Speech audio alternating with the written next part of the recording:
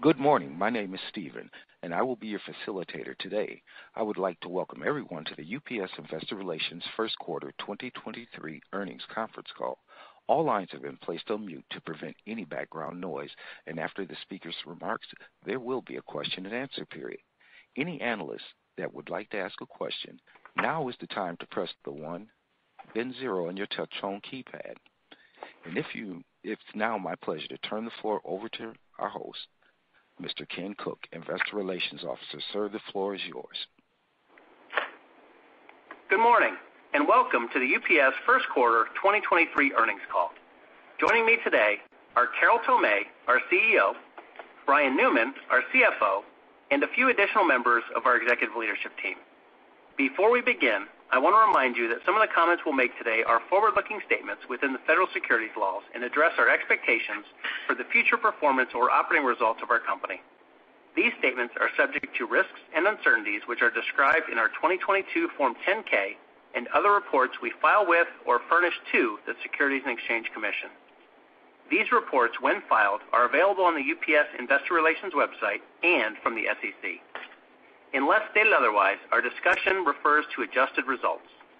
For the first quarter of 2023, GAAP results include after-tax transformation and other charges of $9 million or 1 cent per diluted share. A reconciliation to GAAP financial results is available on the UPS Investor Relations website, along with the webcast of today's call.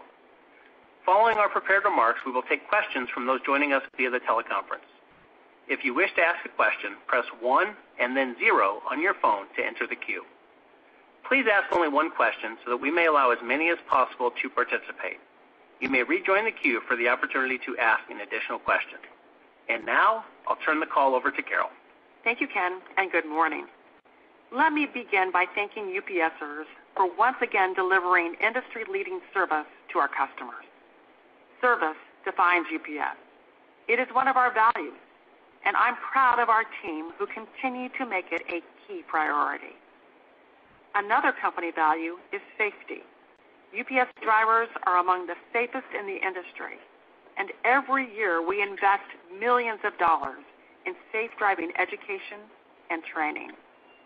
Our Circle of Honor program recognizes drivers who have achieved 25 years or more of accident-free driving. This year, we inducted more than 1,200 UPS drivers into the Circle of Honor, bringing the total to more than 10,400 around the globe. Congratulations to these drivers on their achievements. Turning to our results, 2023 is proving to be an interesting year. In the U.S., relative to our base plan, volume was higher than we expected in January, close to our plan in February, and then moved significantly lower than our plan in March as retail sales contracted and we saw a shift in consumer spending. For example, food as a percentage of household budgets reached 9% in the first quarter, compared to 7% a couple of years ago. U.S. discretionary sales are lagging grocery and consumable sales, and disposable income is shifting away from goods to services. Outside of the U.S., export activity out of Asia remained weak, which negatively impacted revenue in both international and supply chain solutions. In response, we focused on controlling what we could control. We remained disciplined on price.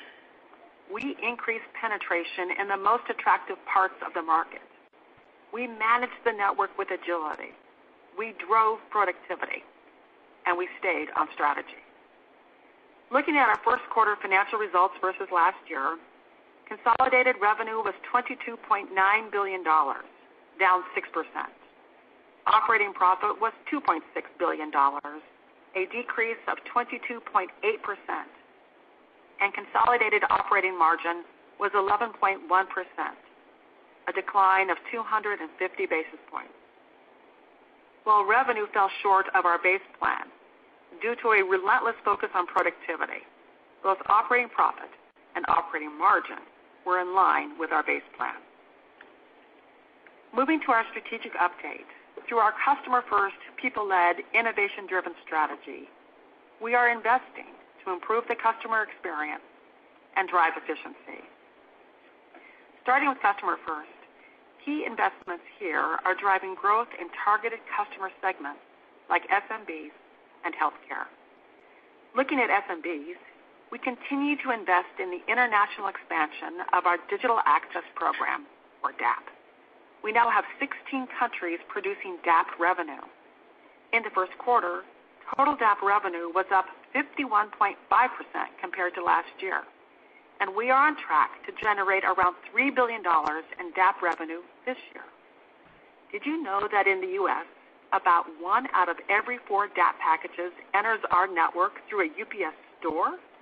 With more than 5,100 locations in the U.S., UPS stores are strategic assets. In fact, 85% of the U.S. population is within 10 miles of a store, giving customers ultra-convenient entry points to the UPS network, whether they're an SMB shipping an item they've sold online or a customer returning an item they've bought. Given the strategic importance of these stores, we are leaning into investments here to improve the customer experience. For example, the stores are rolling out self-service kiosks that enable customers to bypass the counter when they have shipments and returns, even returns with no box or no label. These kiosks make it easier for customers to get in and get out of the store. We've rolled out nearly 200 kiosks so far and will deploy 1,000 by the end of October this year. And we're not stopping there. Another area of focus is improving the claims process, which used to be a hassle for both customers and franchisees. In March, the UPS Store launched an online claims portal to all U.S. locations that's designed specifically for the needs of the store shipper. With this portal, claims that used to take weeks for resolution are now resolved within an average of about 2 days. One final comment on SMBs. In the first quarter, SMBs, including platforms, made up 29.6% of our total U.S. volume. This is the 11th consecutive quarter of increased SMB penetration, and it's the highest level we've seen in more than 7 years. Turning to healthcare, in the first quarter of 2023, we expanded our global footprint by opening nearly 1 million square feet of dedicated healthcare space, including our first facility in Germany. This facility provides customers a broad range of temperature-sensitive and handling solutions. Its location in the center of Germany connects our customer shipments to fast-growing European healthcare markets. The facility is also close to our European air hub in Cologne, enabling customers to leverage the speed and reach of our global network. As a reminder, in the fourth quarter of 2022, we completed the acquisition of Bomi Group, and to date, revenue and cost synergies are running ahead of target. Further, we are continuing to invest in the global expansion of UPS Premier, which is now available in 45 countries, with 4 more to be added this year. Our goal is to become the #1 complex healthcare logistics provider in the world. To help us get there, we plan to open a total of 7 dedicated healthcare facilities this year. In the first quarter, revenue from our healthcare portfolio reached $2.4 billion, and we expect to generate over $10 billion in healthcare revenue in 2023. Turning to people-led, let me discuss the progress of our negotiations with the Teamsters. Negotiations on a new contract with the Teamsters are underway, and good progress has been made on many of our local supplemental agreements. Together, we've set up 5 subcommittees at the national bargaining table to take on key areas of the contract, which enables us to move faster. We are aligned on several key issues, like solving the staffing needs for weekend deliveries and ways to mitigate the summer heat in our package delivery vehicles. While we expect to hear a great deal of noise during the negotiations, I remain confident that a win-win-win contract is very achievable, and that UPS and the Teamsters will reach agreement by the end of July. Now let's move to the last leg of our strategy, innovation-driven. We have the best, most efficient global integrated network in the world, and we are getting even better. Today, we operate our network with more agility than ever before, and when it comes to productivity, we are relentless about creating a virtuous cycle of improvement in our network. For example, our total service plan, which addresses running a predictable on-time network, has delivered continued productivity improvements since being introduced last year. Our massive and highly complex network naturally generates efficiency when volume increases. But when volume levels drop, historically it's been harder to generate productivity improvement. With total service plan, we have driven productivity even with declining volume. In the first quarter, U.S. volume declined by 5.4%, but ours declined even further, which resulted in improved productivity as measured by pieces per hour. As we discussed last quarter, we've accelerated investment in our Smart Package, Smart Facility, RFID solution, and plan to complete deployment in more than 900 buildings across the U.S. by the end of October. Throughout the process, we've continued to learn and improve, which has enabled stronger results than we originally expected.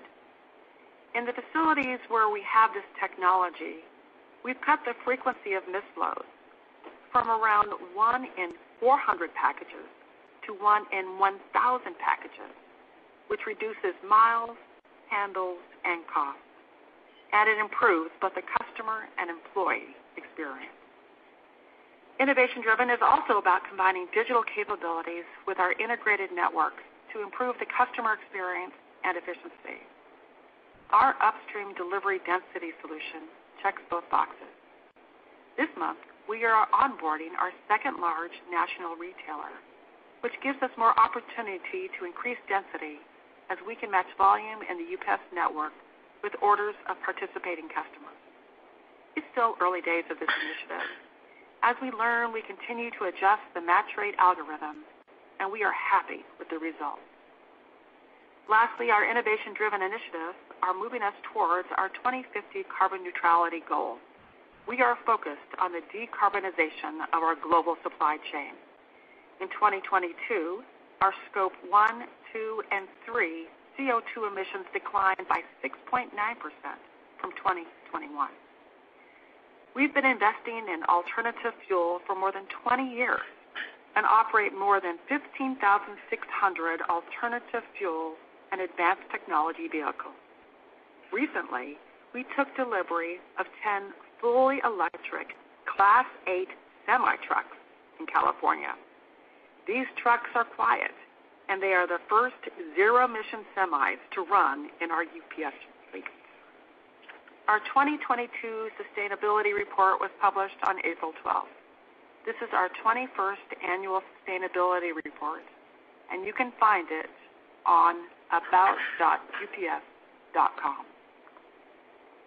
Moving to our outlook for 2023, last quarter we provided a range for our 2023 financial targets. As we've discussed, there's been a deceleration in U.S. retail sales growth, and certain non-U.S. markets remain challenged. As a result, we now expect to be at the low end of our previously provided revenue and operating profit margin range. Brian will share more detail in a moment. I've led through difficult times before, and I've seen the power of making the right decisions and the pitfalls of making wrong decisions. In uncertain market conditions, it's easy to fall into the trap of managing the business for the short term. While we will control what we can control, we will also stay on strategy. Over the past 3 years, we have fundamentally improved nearly every aspect of our business, and we are just getting started.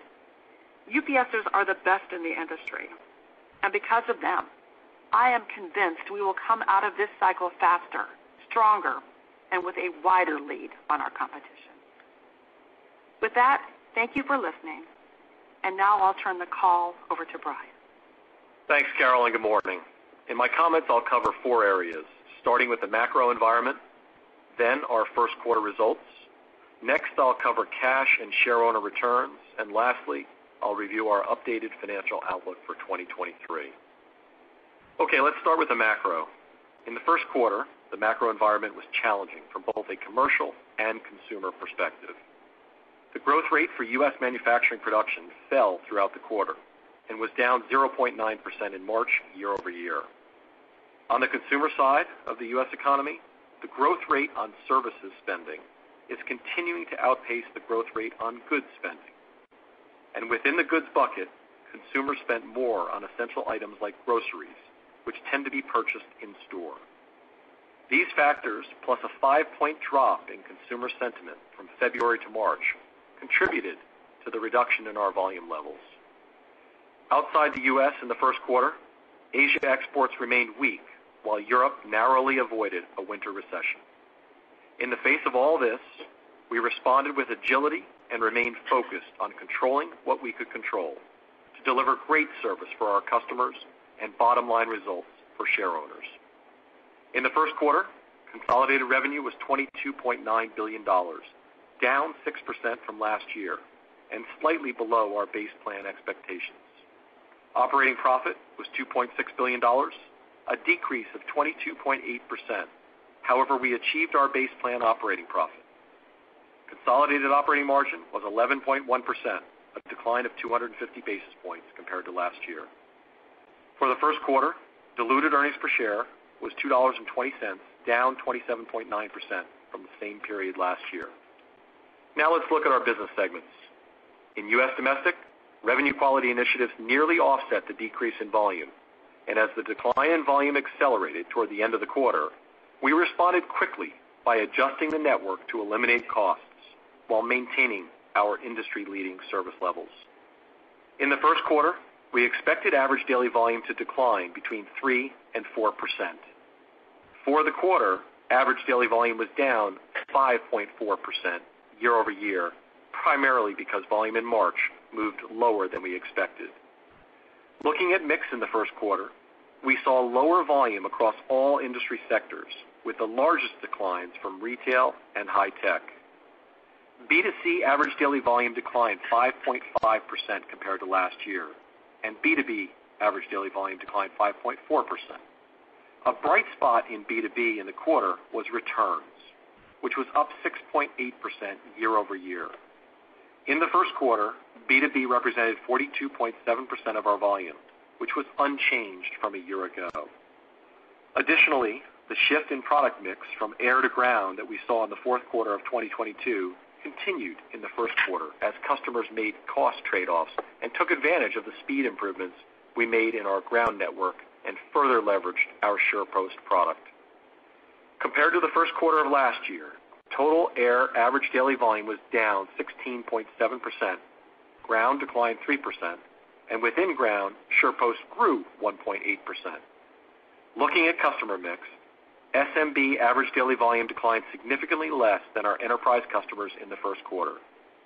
SMBs, including platforms, made up 29.6% of our total U.S. volume, an increase of 120 basis points year over year. For the quarter, U.S. domestic generated revenue of $15 billion, down 0.9%. Revenue per piece increased 4.8%, nearly offsetting the decline in volume. The combination of base rates and customer mix increased the revenue per piece growth rate by 500 basis points, driven by strong keep rates from our general rate increase and increased SMB penetration. Fuel drove 200 basis points of the revenue per piece growth rate increase. Remaining factors reduced the revenue per piece growth rate by 220 basis points, driven by the combination of negative product mix, with ground packages outpacing air growth and lighter package weights. Turning to cost, total expense was relatively flat, with an increase of 0.6%, or $80 million in the first quarter.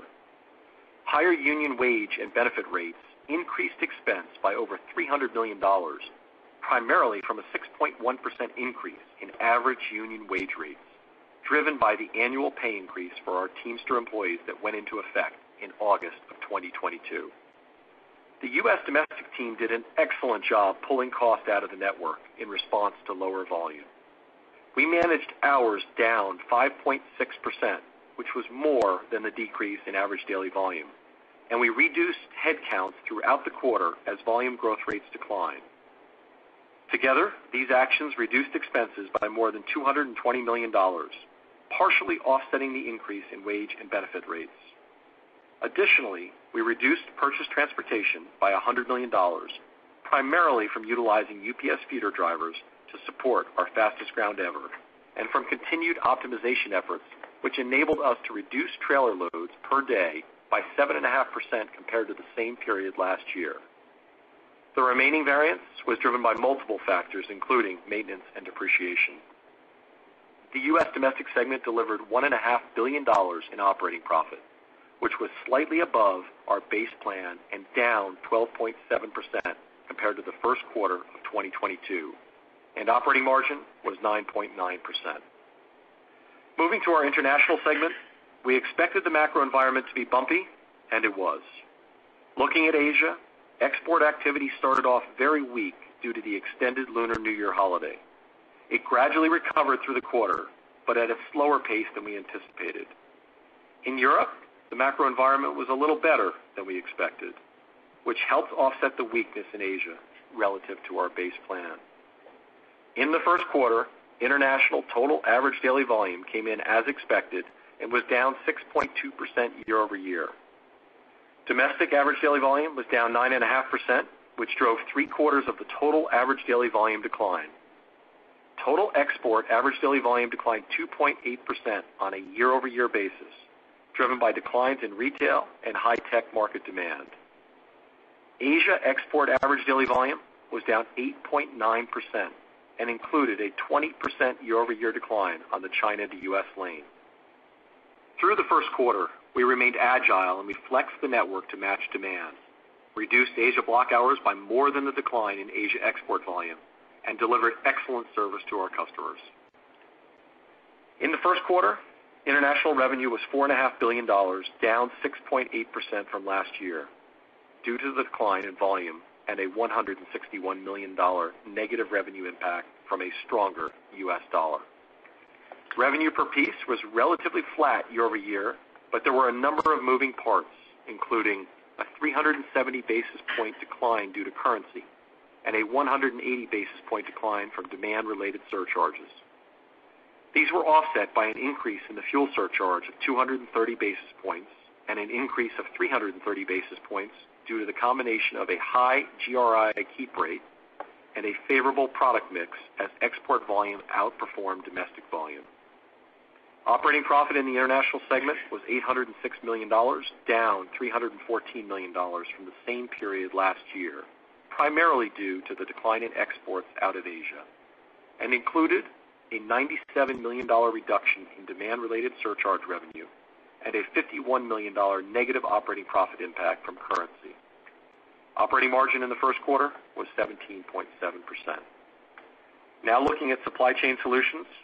In the first quarter, revenue was $3.4 billion, down $983 million year over year. Looking at key drivers, in forwarding, softer global demand, especially out of Asia, drove down market rates and volume, resulting in lower revenue and operating profit. We are continuing to manage buy-sell spreads and have taken steps to reduce operating costs in this business. Logistics delivered revenue growth driven by gains in our healthcare logistics and clinical trials business and increased operating profit. In the first quarter, Supply Chain Solutions generated an operating profit of $258 million and an operating margin of 7.6%. Walking through the rest of the income statement, we had $188 million of interest expense. Our other pension income was $66 million, and our effective tax rate for the first quarter was 24.8%, which was less than we anticipated in our base plan due to lower tax impacts from our employee stock awards. Now let's turn to cash and shareowner returns. In the first quarter, we generated $2.4 billion in cash from operations. Free cash flow for the period was $1.8 billion, including our annual pension contributions of $1.2 billion that we made in the first quarter. Also in the first quarter, we issued $2.5 billion in long-term debt that we are using to pay off debt maturing in 2023. And in the first quarter, UPS distributed $1.3 billion in dividends and completed $751 million in share buybacks. Moving to our outlook for the full year 2023. In January, we provided a range for our 2023 financial targets due to the uncertain macroeconomic environment we saw at that time. Since then, the volume environment has deteriorated, especially in the U.S., driven by continued challenging macro conditions and changes in consumer behavior. As a result, we expect full-year revenue and operating margin to be at the low end of the previously provided range. For the full year 2023, we expect consolidated revenues of around $97 billion and consolidated operating margin of around 12.8%, with about 56% of our operating profit coming in the second half of the year. In U.S. domestic, we expect full-year volume to decline around 3% versus 2022, with revenue per piece growth nearly offsetting the decline in volume. And operating margin is expected to be around 11%. In international, we anticipate both volume and revenue to be down by around 4%, and we expect to generate an operating margin of around 20%. And in supply chain solutions, we expect full-year revenue to be around $14.3 billion, and operating margin is expected to be around 10%. We have proven our ability to adapt in a dynamic environment. We have many levers to pull on the cost side, and we will continue to control what we can control by delivering industry-leading service and remaining disciplined on revenue quality. We will also continue investing in growth and efficiency initiatives like international DAP, healthcare, and Smart Package, Smart Facility, which will help us come out of this economic cycle faster and stronger. Specifically, now that our volume is trending at the downside of our range, we are executing our plan to take out semi-variable and fixed costs, including in the U.S. air network, we are adjusting package flows to maximize utilization on our next-day flights, which enables us to reduce block hours in our two-day operation. On the ground, we are pulling more volume into our large regional hubs, further leveraging the automation in those buildings and enabling us to eliminate sorts in smaller buildings. Driving more consolidation on the ground could potentially allow us to reduce our overall building footprint in the U.S. Internationally, based on the volume levels over the last couple of quarters, we further reduced scheduled flights to reflect lower market demand while ensuring we maintain agility in the network to quickly add flights where needed if volume returns more strongly than we expect. Across our global business, we will continue to manage headcount with volume levels. And in terms of overhead, we see opportunities to further reduce costs by leveraging technology. Now let's turn to capital allocation. Our plans have not changed. We will continue to make long-term investments to support our strategy and capture growth coming out of this cycle. We still expect 2023 capital expenditures to be about $5.3 billion, including investments in automation, and we'll add 2.3 million square feet of healthcare logistics space to our global network this year. We'll also complete the deployment of the first phase of Smart Package, Smart Facility in the U.S., expand DAP internationally, and continue building out our logistics as a service platform. We are still planning to pay out around $5.4 billion in dividends in 2023, subject to board approval. We still plan to buy back around $3 billion of our shares. And lastly, our effective tax rate for the full year is expected to be around 23.5%. In closing, despite the challenging macro backdrop, we will continue to provide industry-leading service to our customers, and we will stay on strategy. We are investing to make our network even more efficient and to strengthen our customer value proposition to enable us to capture growth coming out of this cycle. Thank you, and operator, please open the lines. Thank you. We will now conduct a question and answer session. Our first question will come from the line of David Vernon of Bernstein. Please go ahead, sir. So, Carol, I wanted to follow up on your commentary around the productivity in lighter volume. As you guys think about the way the business is performing against the lower volume outlook right now, how confident are you that if we get into a better volume environment, say 24, 25, that some of those productivity gains are going to be able to be held? And then, Brian, maybe just to follow up, can you give us a sense for what sort of magnitude of facility reductions you might be able to pull off here in the next couple of years? Thanks. Well, David, thank you for your question. First, as it relates to productivity, we introduced our total service plan last year. That's not one and done. That's the way we're going to operate our business forever. Productivity is a virtuous cycle here at UPS, and Nando and the team continue to find opportunities to drive productivity in down markets as well as up markets.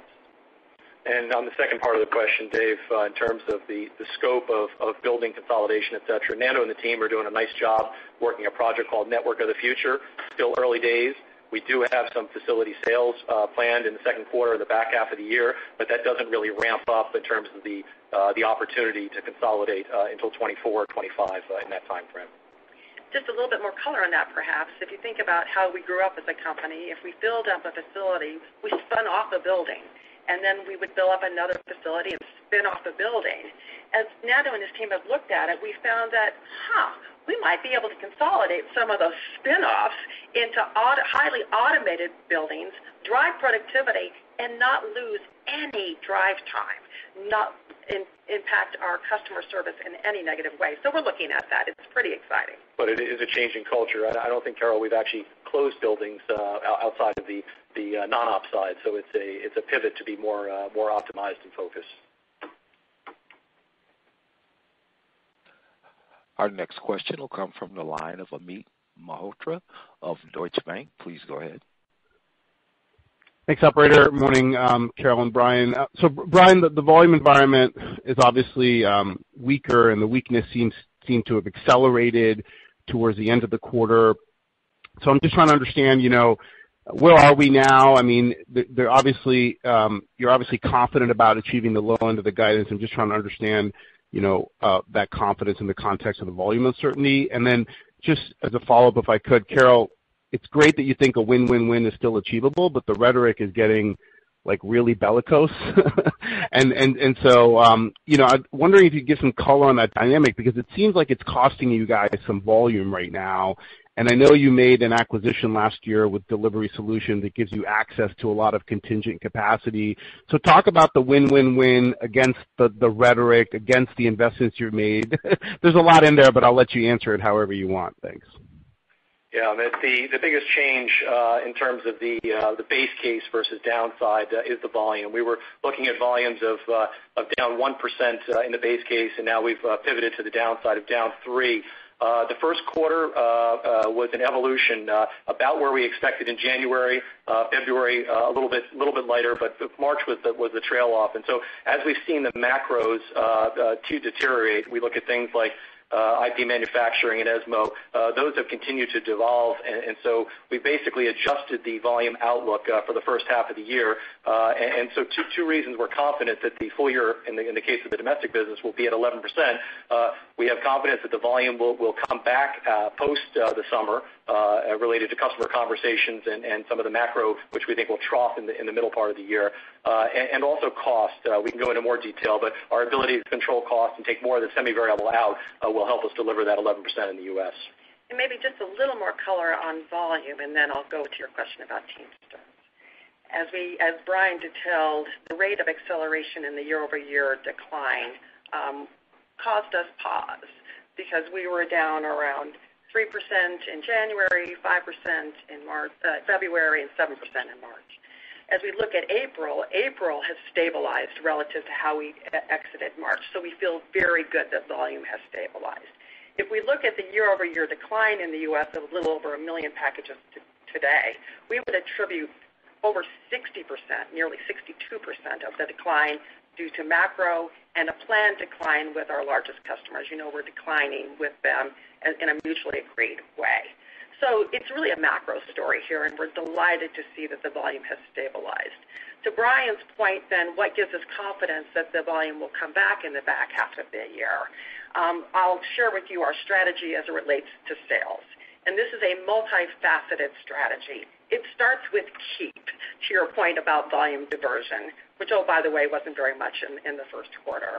We've assigned 127 high-impact executives to over 380 customers, representing about 1/3 of our total volume.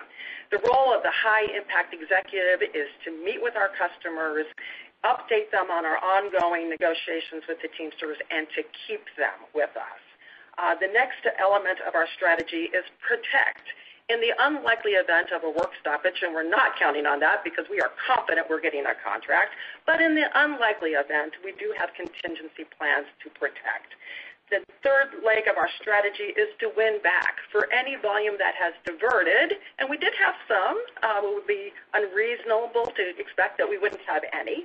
For volume that has diverted, we are going to win it back because they've told us they're coming back. In fact, one customer just signed on the dotted line that they're coming back once we have a handshake. The third is to continue to sell. We are selling in the environment, and we want to sell and close and pull through those new customers. And then finally is work the pipeline. We have a pipeline that's greater than $6 billion. That's hard to sell into right now because of the Teamster negotiation, but we are going to go hard at it once we have that handshake deal. And we're going to go at it in a way that we've never done before because we will be using our dynamic pricing model. This is a very different way to go to market because we are creating value propositions for our customers that we haven't done before, using the architecture of tomorrow pricing model that we've created, which creates modifiers to base price to win for our customer and our win for UPS. So that's really how we're getting confident in the volume projections that we shared with you this morning. Now to your question about the Teamsters. We told you from the beginning that it was going to be noisy, and that's turning out to be true. But let me just comment on the recent rhetoric. There was some noise about supplemental agreements. We have over 40 supplemental agreements with the Teamsters. We have been negotiating in good faith with the Teamsters on those supplemental agreements and have made very good progress. In fact, Teamster leadership and UPS leadership were in Washington, D.C. last week, both giving opening comments regarding the master agreement. So I feel like we are very much on track as to our timeline to accomplish a win-win-win. And why am I confident about a win-win-win? Well, first of all, we are aligned on the North Star. And the North Star is that a thriving, growing UPS is good for Teamsters, it's good for UPS, and it's good for our people. And when you are aligned on the North Star, everything else can get worked out. On some of the issues that Teamsters have been very public about, and we talked about it the last time we had an earnings call, we're aligned. For example, we all agree that weekend delivery is table stakes because that's what consumers are expecting. We all agree. It's how we go about doing that from an operating model perspective that we need to work it out. Because of restrictions in our contract, in some instances, we have Teamsters working 6 days a week. Teamsters don't like that. I don't like that. If you want to work 6 days a week, that's fine with me. But if you don't, we shouldn't force you. So we've got to work that out. And there are a number of other issues just like that. When we get to the bargaining table, we'll figure out a way to work it out. I'm highly confident that we're going to get a win-win-win agreement. But like any negotiation, it's going to be noisy and a few bumps along the way. And I just had this argument with my husband about a puppy. It was noisy, it was bumpy.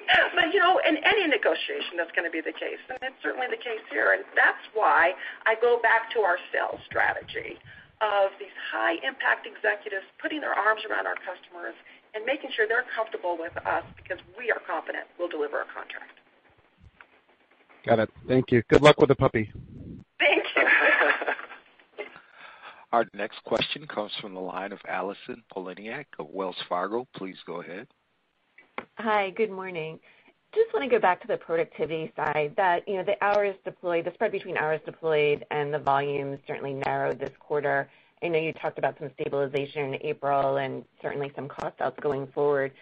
Just any color on how we should think of that spread? Should it remain positive and maybe expand as we get towards the back half of the year? Thanks. Yeah, so look, we're going to need to take cost out balance a year. It'll be a big reduction in CPP. We were mid-single digits, Allison, in the U.S. And candidly, if you had told me wages were going to be up 6% and volume was going to be down 5%, I would have expected something like a double-digit CPP about 3 or 4 years ago. Nando and the team have done an extraordinary job of driving that 6% that we saw in the quarter. But we are expecting low single digits for the balance of the year as you think about CPP. It's going to come from 4 areas. One, Carol talked about total service plan, and that's that reducing hours more than volume and managing the headcount. The second is our network. We deal with both ground and air, as you know. And in the ground side, how do we consolidate volume into automated facilities, close sorts, and really focus on the efficiency there? On the air side, it's changing the package flows to better utilize the one-day network. And in fact, domestic block hours, they were down about 4% in the first quarter. We would expect to exit the second quarter at 2x that rate. The third piece that we're focused on is overhead. And Paula and the technology group are delivering technology efficiency to allow us to do our jobs on the non-op side more efficiently, and we'll continue to reduce headcount as volume warrants. And lastly, fuel. We expect fuel prices to be down double-digit year over year in the balance of the year, 2Q and 2H. So that will reduce both RPP and CPP. But those four things combined drive a high amount of confidence in a low single-digit CPP balance a year. Understood. Thanks for the color. Yep. Our next question comes from the line of Tom Wadewitz of UBS. Please go ahead, sir. Yeah, good morning. That was really helpful, Brian, in terms of the cost per piece framework. Do you have a kind of a comparable thought for looking forward on revenue per piece, and maybe also some commentary on how the pricing environment's holding up? I think your primary competitor is pretty focused on margins, cutting costs, cutting capacity. Obviously, you're doing a good job managing costs and capacity as well. So I think there's a lot of potential for a good pricing environment. But any thoughts on that, and also just how we think about the drivers of revenue per piece? Thank you. Yeah, Tom, happy to. And I assume you're talking about the domestic business. We had guided. Yeah, domestic. Thanks. Yeah. Originally to an RPP growth of about 3% this year. Carol mentioned volumes are coming in a bit softer, but we're holding on to that RPP. And the RPP composition, we actually saw close to 5% RPP growth in the first quarter. That was driven by a tailwind in fuel, about 200 bips. That flips around, Tom, in the back end of the year where we expect double-digit decline in fuel price. So the way I think about the GRI and the customer mix piece, that should be mid-single digit, about 5 points. And then we'll have about a 200 bip decline from fuel. Well, that gets us right into that 3% range. We did see some headwinds in the product mix, the air to ground, in the first quarter. That'll moderate as we go into Q2 in the back end of the year. So that's the composition. And maybe just a comment on the pricing environment. The keep rate on the GRI is the highest it's been. In the United States, it's north of 60%. It's even higher outside of the United States. Our next question. Okay, great. Thank you. Thanks, Tom. Our next question comes from the line of Jordan Alliger of Goldman Sachs. Please go ahead, sir. Yeah, hi. You talked a little bit about what's going to drive cost per piece back half of the year, but maybe can you talk a little bit about some of the specific buckets? Notably that other expense was quite a bit higher, and is there more opportunity to purchase transport? Just trying to get a sense for where it's going to be impacted the most. Thanks. Yeah, PT we were able to take cost out of that. And as you look at the back end of the year, from another perspective, we're certainly getting after a lot of the non-operating costs. We're taking consulting spend out of the business. We're taking headcount out of the business. So we're really driving from a non-ops perspective down to something closer to a 4% of revenue from a cost perspective. And maybe just a comment on that other expense line item, because it does look out of sorts. We are moving to software as a service.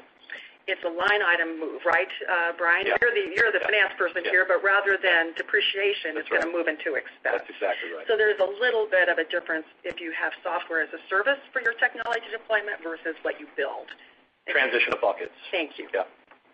Got it. And then just a quick follow-up. Talked a lot about the domestic environment and stabilization, perhaps in April. But what about the Asian export business? Is there anything on that front that gives a little confidence right now? Thanks. Well, here's what we're seeing in the business. Week after week, it's better. It's still down year on year, but it's better. Slowly coming out of this negative year-over-year decline of almost 20% in the first quarter. And Kate and her team are doing a masterful job of managing through that. In fact, if you look at productivity outside the United States, our Asia export business down 8.9%. Our block hours were down 14%, and she's taking more block hours out in the second quarter, even with improvements, just to optimize the air network. Thank you. Thanks, Jordan. Our next question comes from the line of Ken Hoexter of Bank of America. Please go ahead. Hey, good morning, Carol and Brian. You talked about the sharp decline in mid-February. I guess you've seen this before where we've had some stabilization and then a sharp decline. Inventories still seem high. Maybe your thoughts on the backdrop, and maybe, Brian, a little more international. You talk about getting to 20% margin on international, but it seems like pre-COVID you were operating maybe 16 to 19%. Did something structurally change or the mix change that you think that is the new floor versus in a shifting environment it goes a little bit lower? Thanks. Yeah, Ken, happy to start. You taking the last piece first. On international, we had guided a couple of years ago. We went out with 3-year guidance to a 21.5 in international. Obviously, the world's changed a lot since then, but the mix of Kate's business that she's running and the agility on the network in terms of managing the airflow has, I don't know about a floor, but I think we're comfortable with the 20%. You'll see that 20% margin, Ken, fairly consistently Q2 through Q4, so we feel comfortable about that in terms of how the business evolves. And on the volume question, again, it goes back to our sales strategy. We have pretty good visibility into the pipeline. We just got to pull that pipeline through. In today's environment with the contract negotiation about 100 days out to completion, it's kind of hard to get it pulled through, but we're going to pull it through when we get that handshake deal. Thanks, Carol. Thanks, Brian. Thanks, Ken. Our next question comes from the line of Mr. Scott Group of Wolfe. Please go ahead. Hey, thanks. Good morning. Brian, just a couple follow-ups on the guidance. The 11% U.S. margin, how does that trend throughout the course of the year? And then the volumes were down, down 3% for the year. How should we think about Q2? And is the back half sort of flat to positive? Is that what you're expecting? Thank you. Yeah, I would say in terms of shaping the year, Scott, maybe that helps. We don't manage in quarters, but to help you shape, I referenced in the prepared remarks 56% of our full year operating profit coming in the second half for the company. If you look at the U.S. domestic business, I'd expect ADV year-over-year growth rates to bottom in Q2 and then improve from there, to your point. And that relates to the actions as we think about margin, the actions we're taking on semi-variable costs, and margins will improve sequentially in Q2 and then throughout. Fuel PPG will reduce both RPP and CPP, so it's not a material profit impact, but I would expect operating margins to be better in the second quarter than in the first. On the international side, I think ADV will gradually improve through the year, and as I mentioned, we'll see consistency of the op margin for the next 3 quarters of around 20% in the balance of the year. And then finally, in supply chain, revenue should be marginally better in Q2 than Q1, and you can hold that 10% as a full year op margin. Thank you. Yep. Our next question will come from the line of Bruce Chan of Stifel. Please go ahead, sir. Yeah, thanks, and good morning, everyone. Just want to ask here on the share shift issue, if you're able to quantify or even qualify the attrition that you're seeing. And I just ask because I think there's been a lot of focus on your upcoming negotiations, but just based on your service investments and what are some pretty major, I think, operational changes at your largest competitor, I'm wondering if you're actually seeing any business wins. Appreciate it. Oh, we are. We are definitely seeing business wins. And I just have to give a hat off to our sales team for selling through this environment. We are delivering packages for customers that we've never delivered before. Why? Because our service is the best in the industry. But what we see with some of our long-term existing large customers is that their business is changing. And I can give you a few anecdotes if that's helpful. One of our large customers reports publicly every month their same-store sales. This is a customer who for 80 quarters in a row had positive same-store sales, and in the month of March saw a negative same-store sale. One of our other customers who has both in-store sales as well as online sales has seen a shift in their customer shopping behavior from online to stores, so they're shutting down shifts inside of their warehouses, which makes sense for them. So we see generally macro and a change in consumer behavior impacting our volume, but we're winning, and we just got to win faster, and we will win faster when the uncertainty is behind us.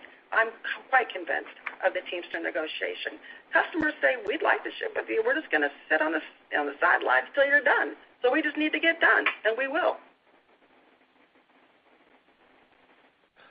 Our next question will come from the line of Brian Ossenbeck of J.P. Morgan. Please go ahead, sir. Hey, good morning. Thanks for taking the question. So, Carol, you just gave some commentary about some of the volume trends from some of the customers. Are you seeing anything that you would attribute to perhaps demand destruction from parcel rates going up with capacity constraints, with some of the disruptions and surcharges, including on fuel? Do you attribute any of the volume weakness to that? And then, Brian, maybe you can elaborate a bit more on returns. You mentioned it was a pretty good growth driver in the quarter, but your largest customer is also floating the idea of perhaps charging for some returns in the future. Wanted to see if that was some consideration we should think about in terms of what that could do for that volume driver, which seems to be a pretty good one, at least for the time being. Thank you. So to your first question, we don't see volume disruption because of pricing. We do see product change, however. If you looked at our air product in the quarter, it was down year on year more than ground. We see customers moving out of air to ground. Why? Well, we've really worked to improve our time in transit. So we've got the fastest time in transit now, so you can get your package where it needs to go quicker than before. And people are looking for value. So I can watch customer by customer moving out of air to SurePost, by the way. SurePost is up in the quarter almost 2%. And on the returns business, it's a great business. The margins are attractive. We saw positive growth in the first quarter, as I called out. And a big piece of that is the over 5,000 stores. We have UPS stores across the country. Carol mentioned 7% of the volume originates in those stores, and it's a great, easy way for consumers to hit the returns that are going on as the e-com economy pursues. So we feel good about that, and something we're building capability in every day.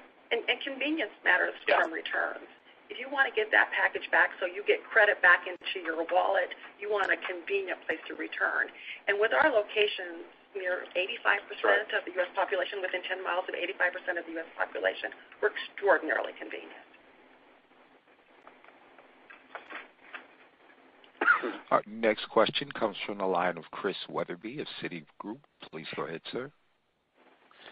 Yeah, hey, just wanted to maybe hit on the cadence question again about sort of how this year progresses on the guidance. I think 56% of the profit in the back half of the year implies around $2.9 billion or so in 2Q, and just any thoughts around the step up we might see between domestic and international. And then I guess just, Brian, on the RPP, CPP point, do you have a line of sight, or does the guidance include a flip back to RPP outperforming or outpacing CPP by the end of the year? Is that a volume function? Is that more of a cost function? Just want to make sure I understand sort of how you guys are thinking about that. So, we're longer term, Chris, as we've talked to you, we're always going to drive for RPP to outpace CPP.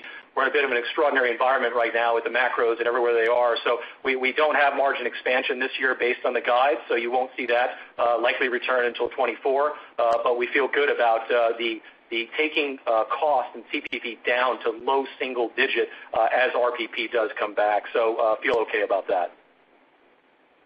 And then your math is fairly accurate in the second quarter. You're doing the squeeze the right way.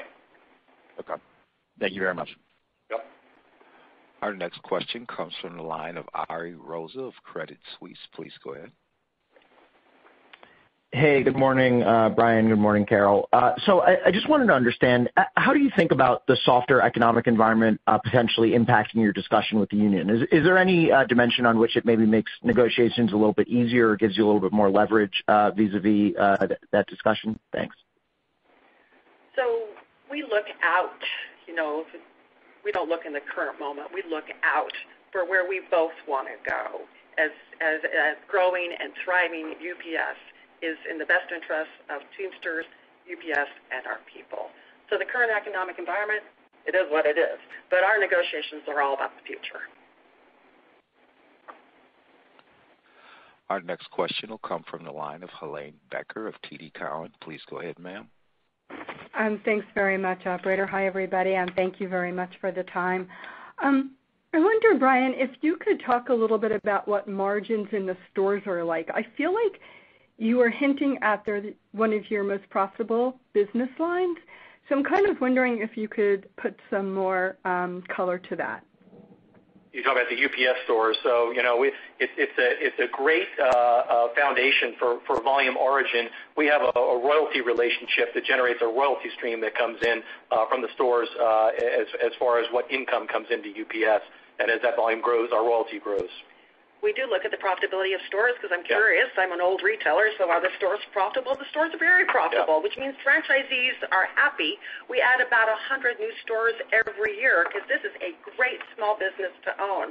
And in terms of the royalty fee that comes into our company, there's some expenses against that, but if you look at the margin against that royalty fee, I would say it's the highest margin business that we've got. Yeah. Excellent. Stephen, we have time for one more question. Our last question will come from the line of Stephanie Moore of Jefferies. Please go ahead, ma'am. Hi, good morning. Thank you. Hi, Carol and Brian. I just wanted to kind of look through your updated guidance, particularly your consolidated margin outlook. I certainly understand it's a very fluid environment as it relates to volumes, and appreciate the additional color of you guys executing on what's in your control. But could you talk a little bit about your ability to maybe, still hit that margin target if volumes were to deteriorate worse than you expected, and how you kind of framed that in your outlook as you kind of looked at the puts and takes for what is a pretty volatile year? Thank you. Yeah, happy to. And the whole reason we went out at the beginning of the year with two scenarios is we didn't know what was going to happen with the macros, and the macros continue to deteriorate in the first half of the year. So we had a playbook, which was the downside scenario. We pulled that off the shelf and are executing the TSP, the network changes for ground and air, the overhead, the fuel. And so from a line of sight perspective, what we control, I feel good about the 12.8 that we've got in for the downside scenario. Obviously, the top line is what it is, but Carol said we've got the largest pipeline of sales that we've had in about 5 years, which is a very big number, $6 billion. And so our ability to pull that in post the negotiation with the labor, that gives us confidence on the top line. Well, you might share the split of variable, semi-variable, and fixed. Yeah, so, I'm not sure anything's fixed anymore, Carol. So we do about a third variable and the 70% in the semi and the fixed bucket, and we're really redefining that.